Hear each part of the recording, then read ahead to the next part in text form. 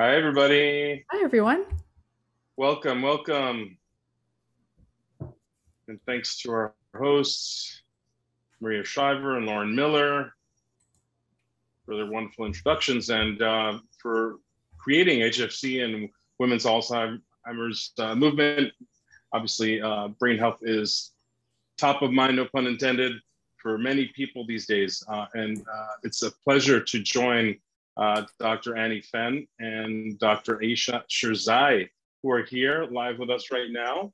And we've had a robust conversation about foods that are delicious and brain healthy. So I hope we continue. We were just talking about wild foraged morel and maitake mushrooms, two of my favorites. And apparently you guys have these in your backyard. I'm a little jealous because living in New York City certainly has its perks, but we don't have morels in our backyards. How are you guys doing? Good. Very well. Wonderful. Thanks for having me. Thank you so much for having me, Rocco.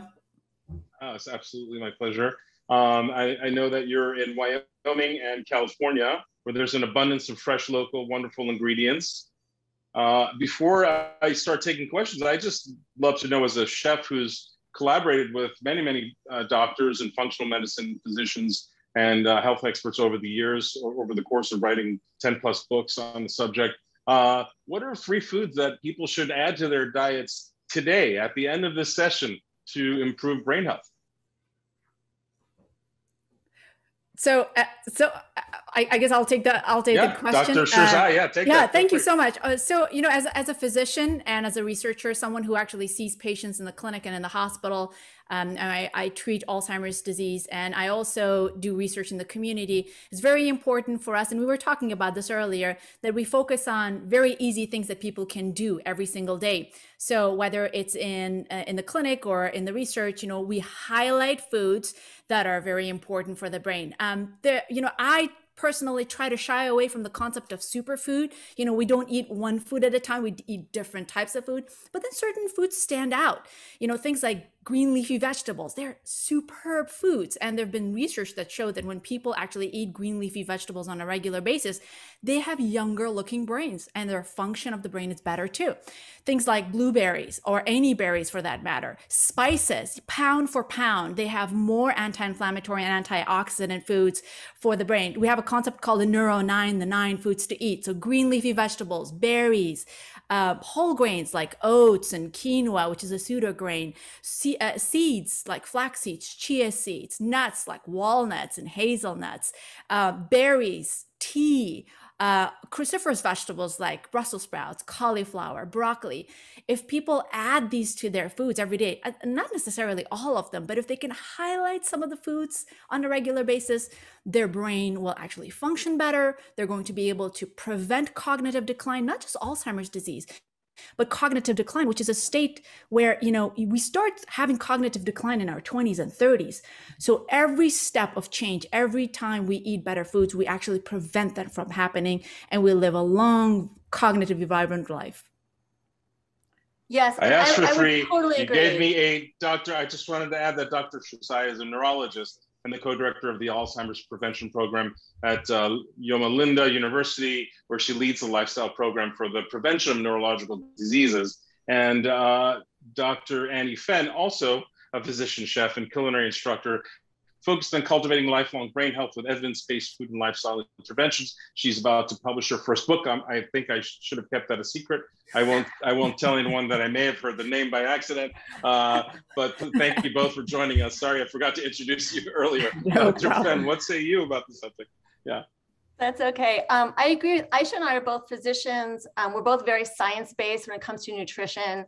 When I was coming up in residency in medical school, nutrition wasn't such a hard science as it has become. And honestly, when I was practicing obstetrics and gynecology for over 20 years, we knew a lot about how to prevent heart disease with food, but we didn't know so much how to prevent brain problems with food, like age-related cognitive decline and Alzheimer's and other types of dementia.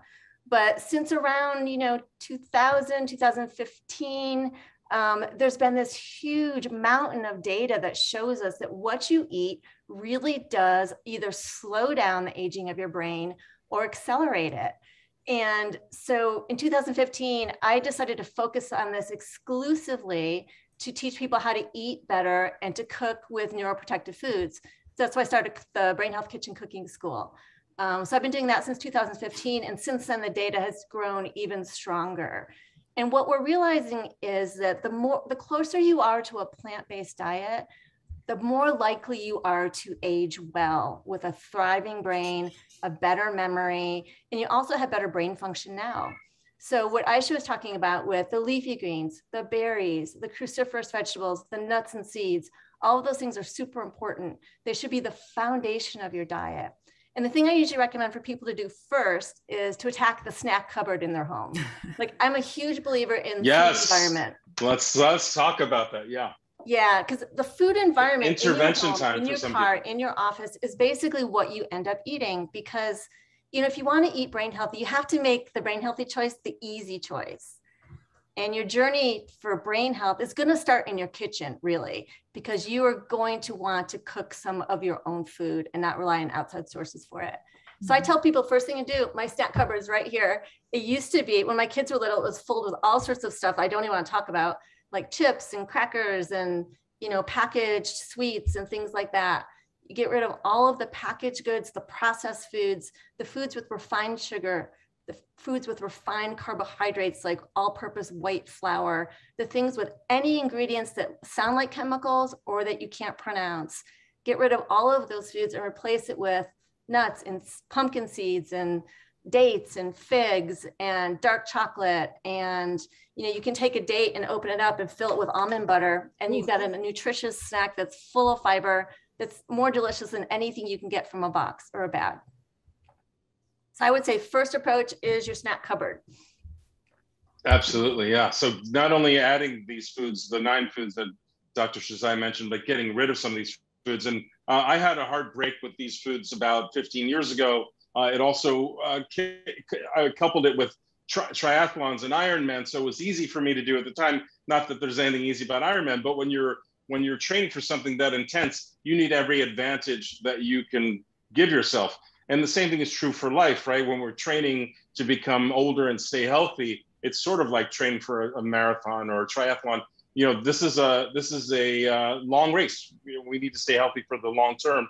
And breaking up with sugar and all the snack foods that contain the chemicals and the unpronounceable foods that we should avoid is hard, but it's only hard for about a month, I've found. What do you guys, as physicians who recommend this to your patients every day, what have you found in the research about the time it takes to break up with these or end these toxic relationships with food and people sometimes, but let's just focus on food for now.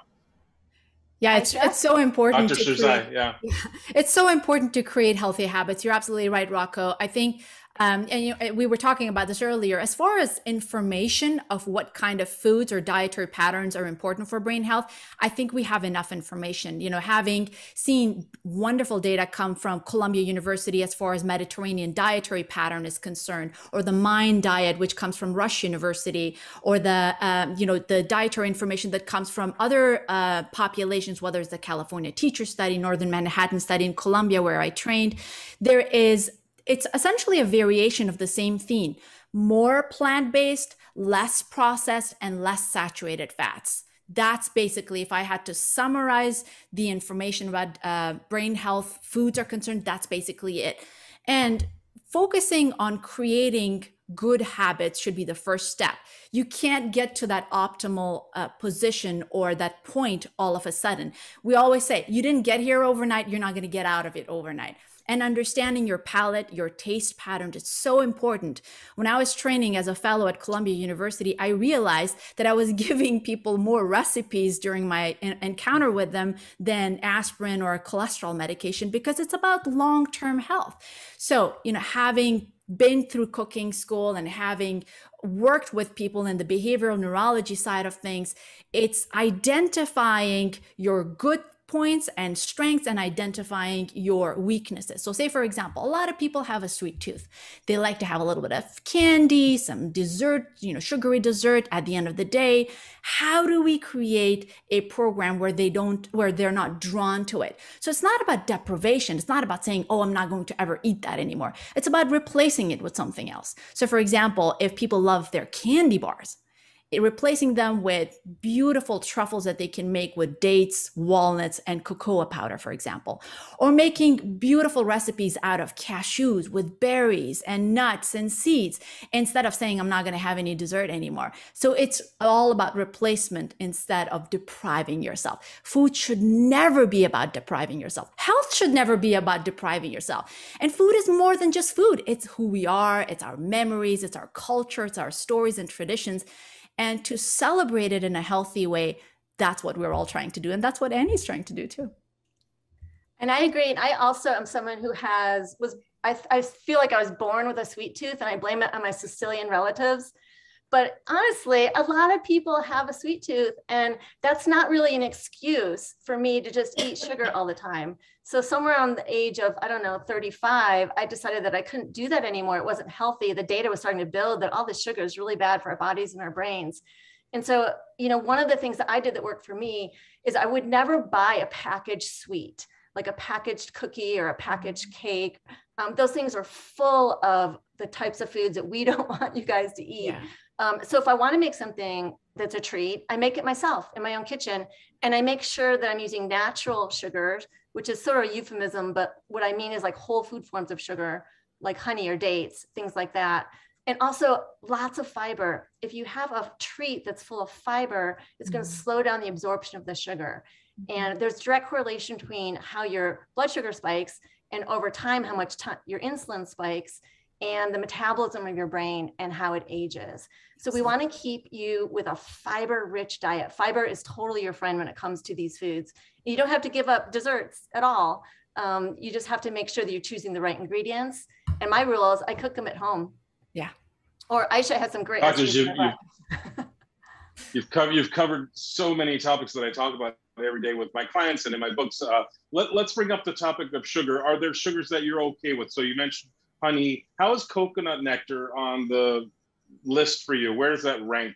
Raw organic coconut nectar, for example, as a replacement for conventional sugar. Like coconut palm sugar? Or coconut nectar. It's the syrup that comes from the blossom of the coconut flower that you can buy now. I don't use that. Do you use it, Ayesha? No. So, sugar is sugar, and it has many different names. But if it's, if it's coconut sugar, if it's palm sugar, if it's Tasmanian sugar, sugar is sugar, unfortunately. I've lost friends based on this sentence, but, honestly, the most important thing is eating foods or eating sweeteners that don't really create a spike in your glucose levels and don't, put your body into a frenzy so that it starts insulin secretion. And almost all of the sugar sources, even if they're called natural, they actually do that. Honey does that. Agave syrup does that. Maple syrup does that to a certain extent, not as much. It's slower, the incline in glucose levels. So I guess, if we really want to stay away from sugar, one word that I absolutely hate is moderation. What does that even mean? Moderation for someone who is eating 5 chocolate bars is, not eating 4 chocolate bars a day versus someone who eats only 1. So, getting rid of all of them is ideal. I know it's difficult, but understanding that all of them act essentially the same way. The kind of sugars that are good for us are the ones that are bound with fiber. Annie was saying fiber is so important, and she's absolutely right. Fiber essentially keeps the sugar in our gut and doesn't allow it to be released quickly. It's that quick release of sugar from our gut that causes most problems. So fruits, for example, are amazing. They're bound with fiber, and the sugars come with so many other micronutrients and vitamins too. Dates are great too because it has a ton of fiber. And the other artificial sweeteners, someone actually asked about artificial sweeteners, things like monk fruit sweetener is actually really good. Pound for pound, it has the same kind of sweetness. You can use it in dessert. You can use it in your beverages. I personally don't like stevia because it's the bitter aftertaste, but it can be good for some people too. And there's some other sugar alcohols like erythritol, xylitol.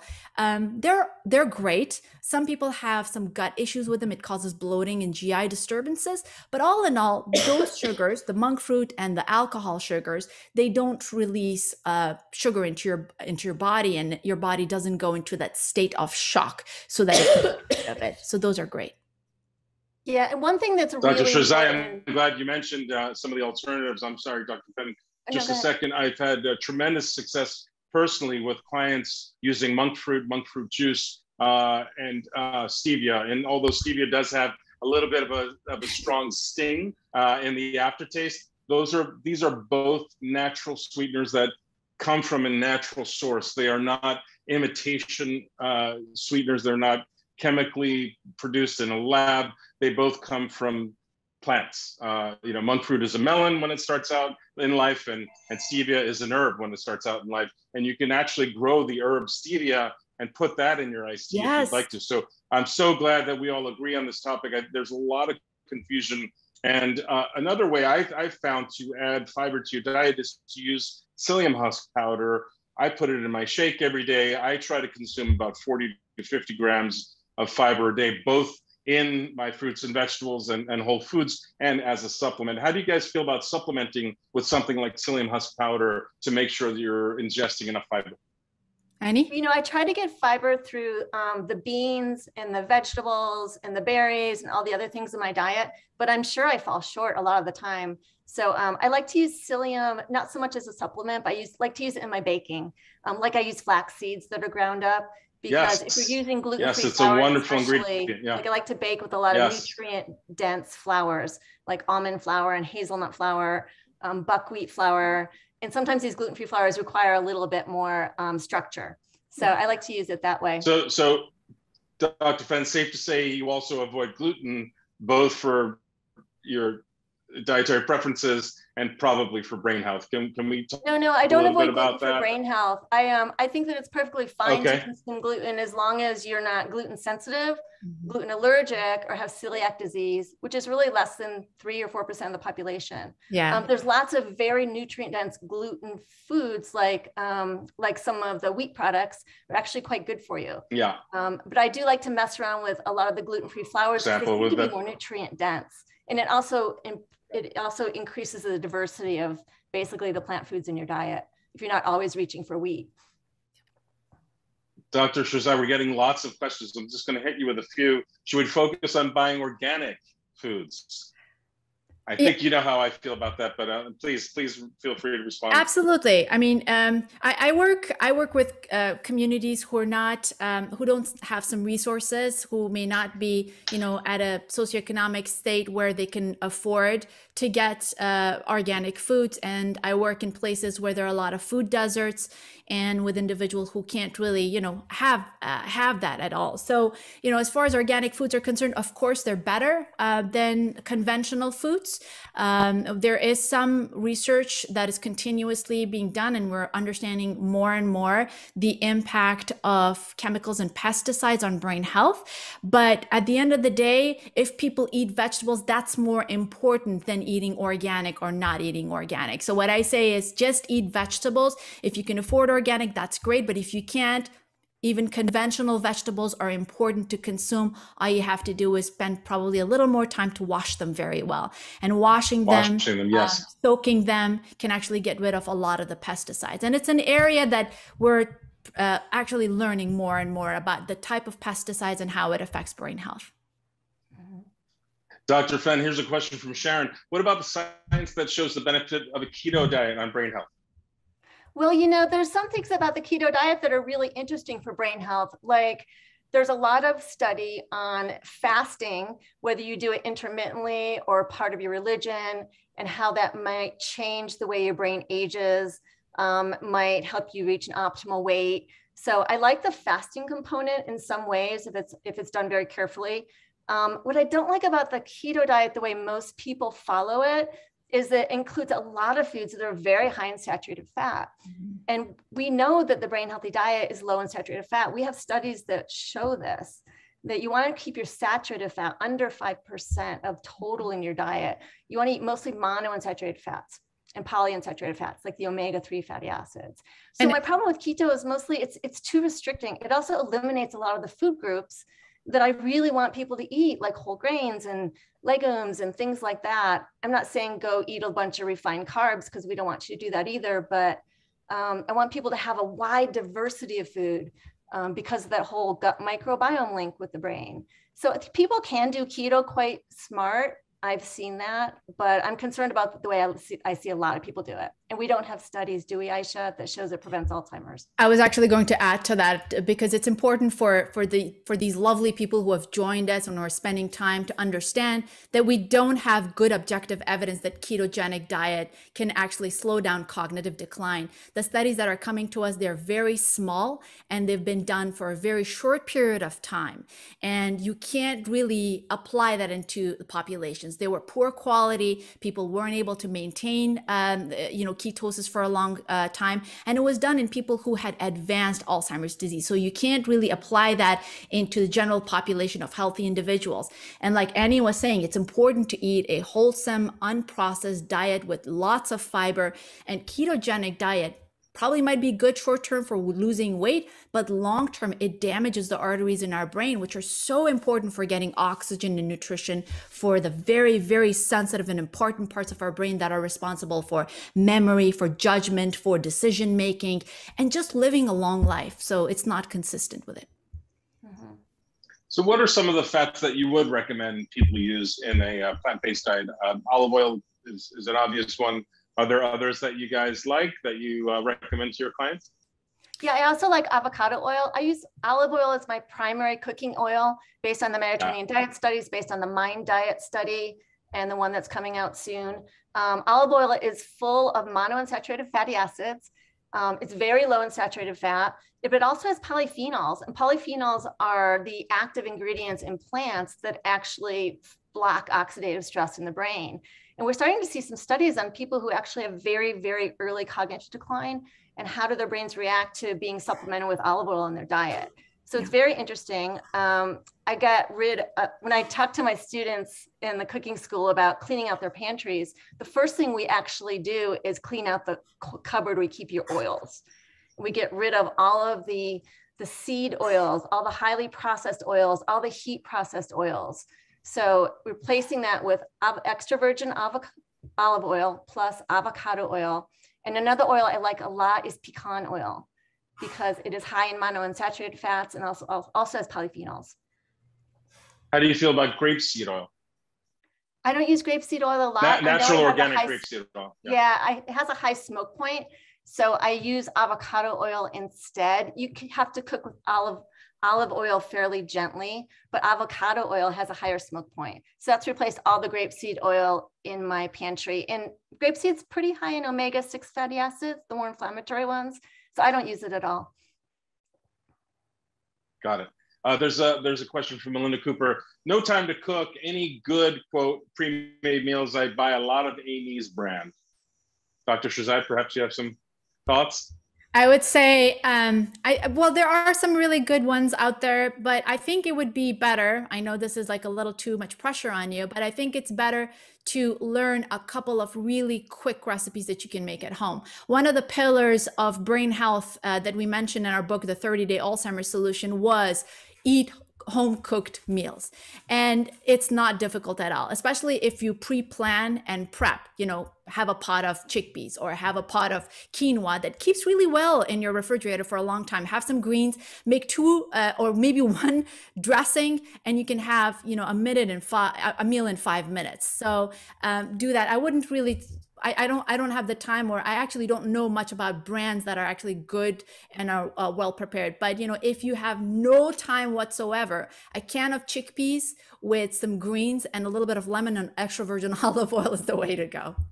Mm-hmm. That's great advice. I was just going to say a handful of berries is always a great solution for a quick snack, even part of a meal. Start your meal with a handful of berries, and if you have a farmer's market nearby, which happens to be the case for many, many more people now than 10, 15 years ago, even in big cities, even in cities with food deserts, there are farmer's markets, accessible through public transportation. So even in the worst case scenario, you can get to those.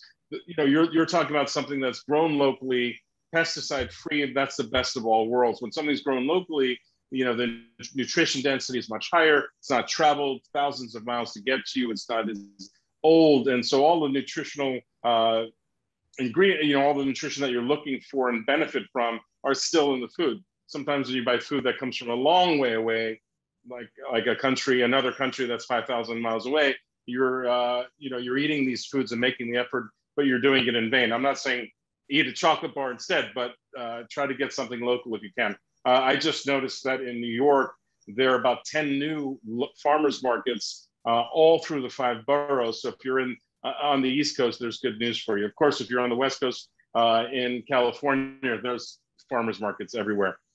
There's a question from Azramad. We try to have salmon 2 to 3 times a week. I hear you. We love salmon. We try sockeye, which is often wild and doesn't taste as good. Recipes for salmon, I guess, is what he's after, doctors. What do you have in mind? Well, I can probably speak to that. I would prefer for people to seek out wild salmon if they can. It's more sustainably harvested and also has healthier fat profile than the farm salmon. If you go to a restaurant, I'd be willing to bet it's going to be a farm salmon unless it says on the menu that it's not, because wild salmon is a little bit more expensive. You don't need to eat salmon every day or fish every day. You can get all the DHA your brain needs with 1 serving of high quality fish or seafood a day. I mean, per week, one serving per week. So you don't need to go crazy, eating salmon every other night. It gets expensive. And it's also, these fish are very precious. So I would choose wild salmon. I would seek out a source where it's reliable, where it's actually not farmed. And I like to cook it very low heat. That means either on the grill with indirect heat, never over direct heat, or in the oven. I literally put my oven at 300 degrees and I put the salmon in there for 20 to 30 minutes. Because if you cook too much, the vitamin D in the salmon seeps out, and so do those brain healthy omega-3 fatty acids. So you want to cook it in a way to preserve those really good brain healthy fats. Hi, Rocco. We're going to have to wrap up shortly. Okay. Yeah, I saw that. Yeah. No problem. There's some questions about coconut oil. I'm a big fan. And smoked salmon. Dr. Fenn, do you think smoked salmon is an okay substitute? I think it's fine. Salmon? The smoking techniques differ. I prefer a cold smoked method if you can seek it out, and it should be wild caught salmon. It will say on the package. You have to look for that. The high heat smoke method sometimes can have some inflammatory particles in the food that you don't want to eat all the time. Every once in a while, of course, is okay. And Dr. Sherzai, how do you feel about coconut oil, raw, organic, of course, not the processed stuff? I'm sorry to say, but coconut oil it has a lot of saturated fats, as much saturated fat as, beef tallow and butter. And unfortunately, as delicious as it is, I love coconut oil, but it's not very healthy for our arteries. And I wanted to answer Janet's question too. She's a vegetarian. She says salmon is not an option. So Janet, a diet can be healthy with or without fish. As a matter of fact, we have the book right there, the 30-day Alzheimer's solution. And, all of my recipes are plant-based. So you can actually eat a very healthful, plant-based, whole food plant-based diet, and also, which also, benefits the brain. And we have a lot of data for it supporting that concept. Thank you. And Janet, I wrote a book called Rocco's Healthy and Delicious 200 Plant-Based Recipes that I think will also fall squarely in the parameters that Dr. Sherzai is talking about. Absolutely. Thank you so much for all of your questions. There's another 3 dozen. I wish we had the time to get to them. We're all looking forward to seeing what's going on in the breakout room. So please join us there. Thank you, Dr. Fenn, Dr. Sherzai, and of course, HFC and the Women's Alzheimer's Movement for having all of us. We hope to talk to you again soon and see you in the breakout room. Thank you, guys. Thanks. Thank you for joining. Thanks, everybody. Thank you very much. Thank you, Rocco. Annie, My see you pleasure, later. everybody.